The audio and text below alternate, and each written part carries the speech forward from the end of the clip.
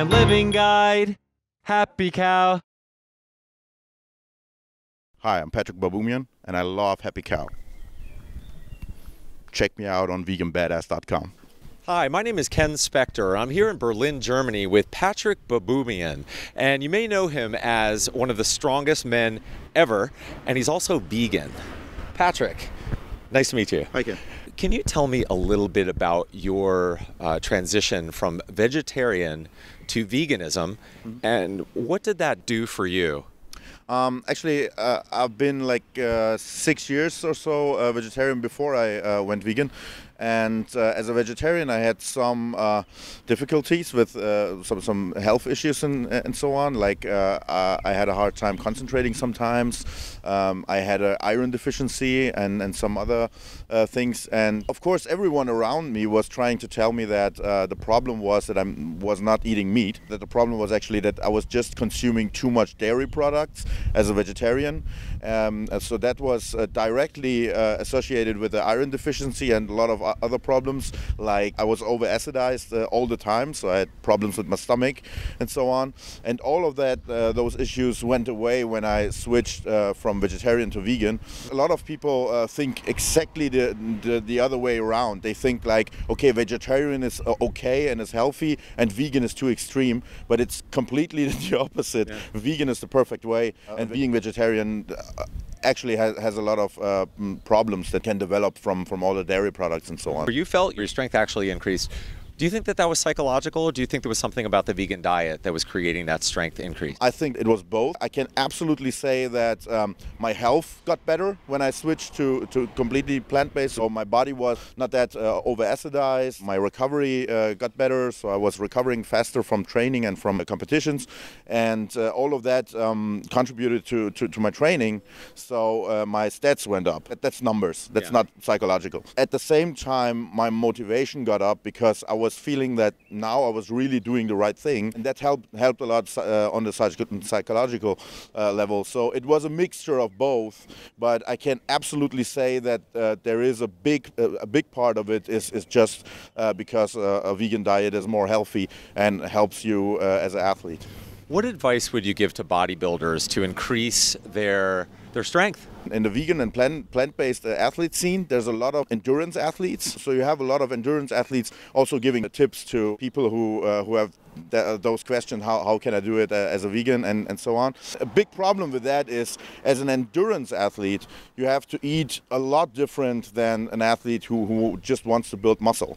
And for someone who wants to build muscle and strength, protein is one thing that is really important.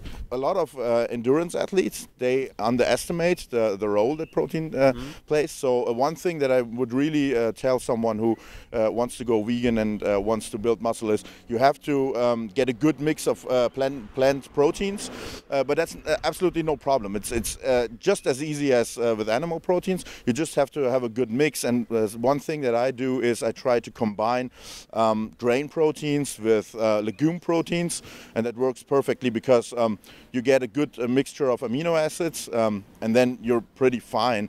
And you don't need to eat more protein than someone who has animal protein sources or anything else. The good thing about it is you have less sulfur-containing amino acids, so that means that your body doesn't get too much acid. It's quite simple. As far as getting more specific, what grains, what proteins, what did you eat today? What do you do on an average day to become this big and to become this strong? I have started training 22 years ago. That's something that a lot of people forget when they think like, okay, this guy went vegan 3 years ago and then he got that big. One thing is, I was already big before I went vegan, and I was already big before I went vegetarian. But the important part of it is I even got bigger and stronger after switching. And one mistake they do is they think, okay, he was already big, and then he just maintained what he had. But that's not true. So what do I eat? I actually eat a lot of legumes. Yes. Like beans. I have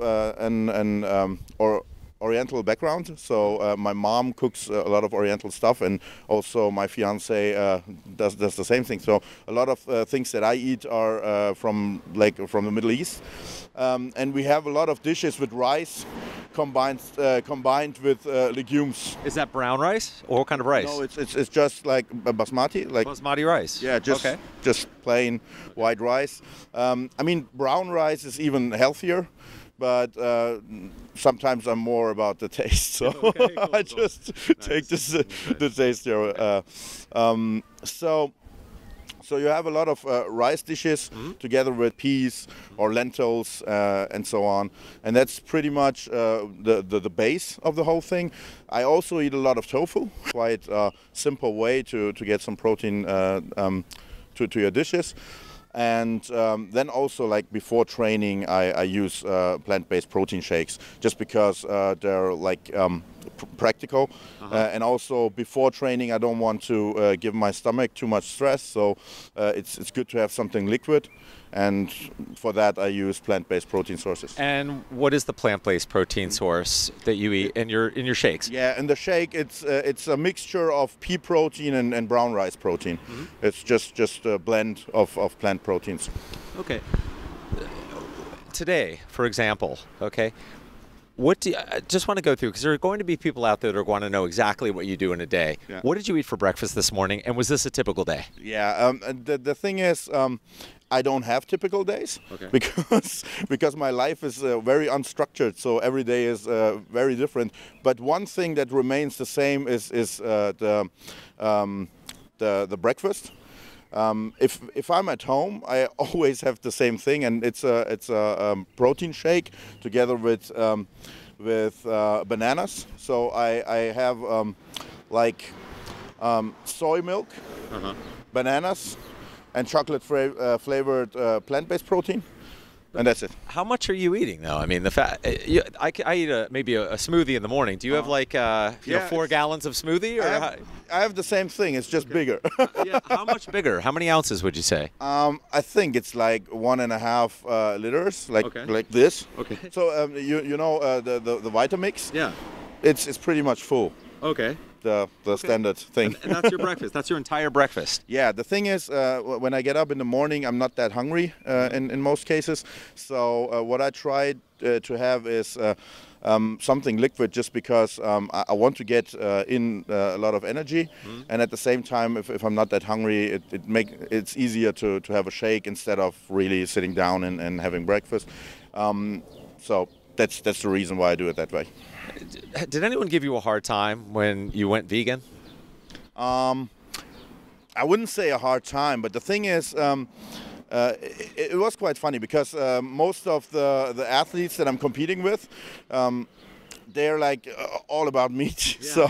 So a lot of them didn't really understand what I was about to do, and actually they knew me before as a vegetarian, so they knew I was a little bit different. Okay.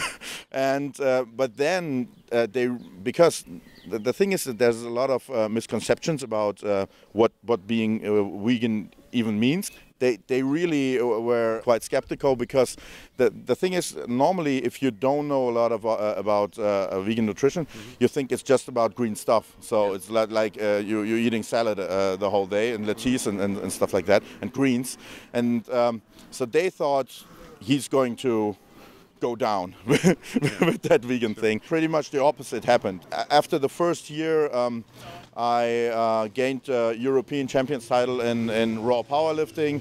Then I broke 3 world records, so everything was fine. Those who like are in the sport for a lot of years, they still don't believe. Even some of them who really know me personally, they don't believe. They're like, okay, I know you're eating meat in the night when nobody sees it. Right. Which you're not. No, of course not. Because in the industry you get a lot of misinformation, and that's the reason why they don't believe. But a lot of young athletes, they just try it, and that's something that I tell people. I tell them, just get the information, then try it for 4 weeks and see what happens. Yeah. And nobody of all those hundreds that I gave that tip, nobody of them told me after those 4 weeks it was terrible or it didn't work or anything, because they all realized that they had misconceptions before, there were misinformation, and it works perfectly for everyone.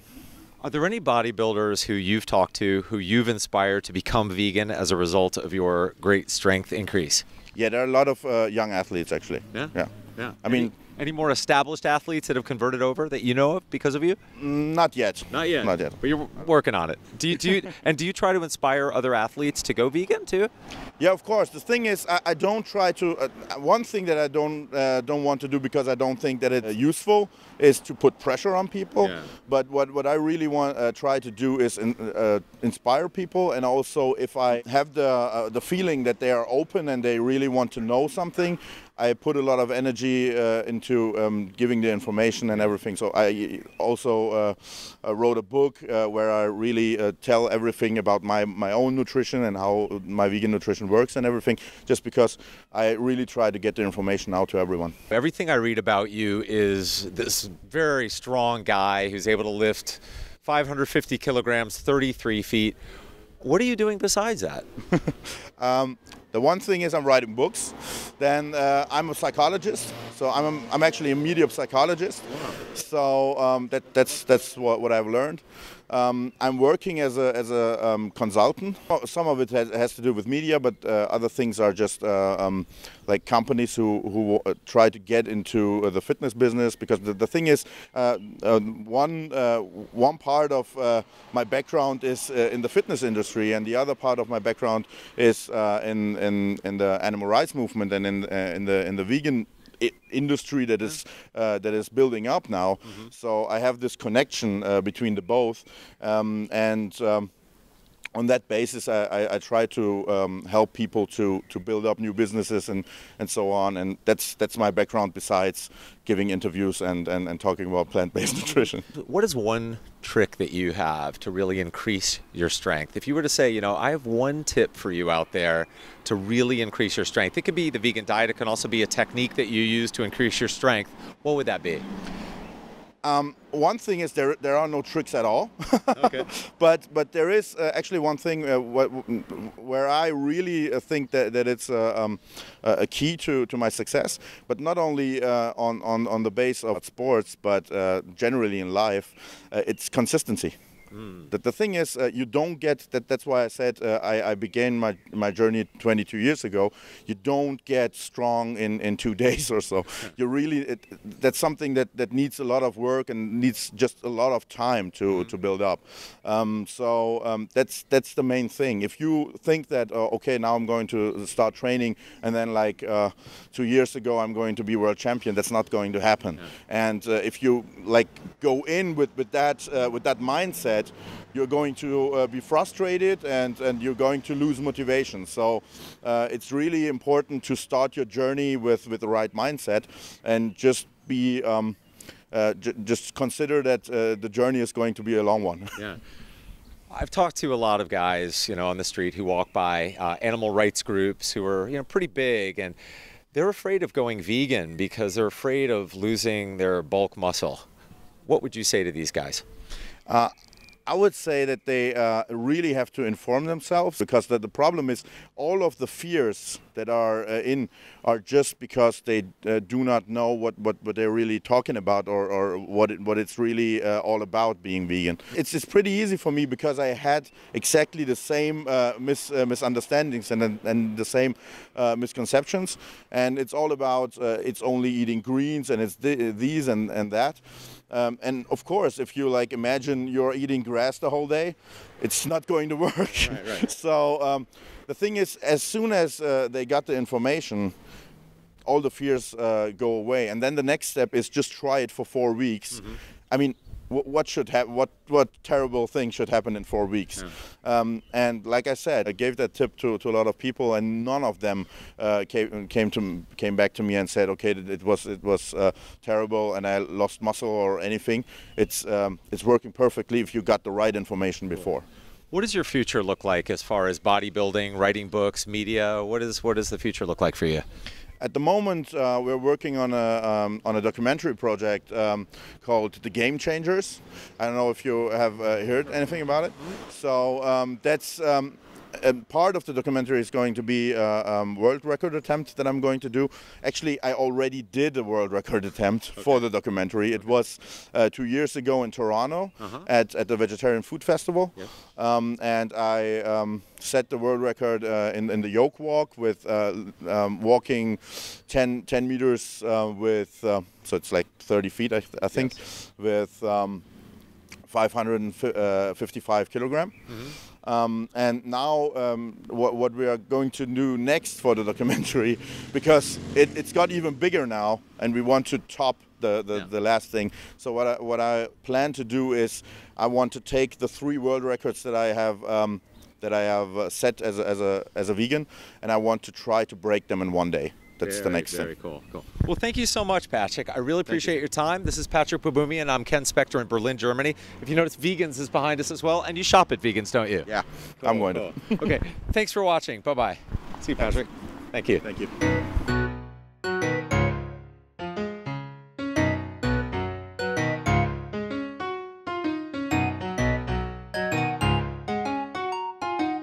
The Healthy Eating and Living Guide.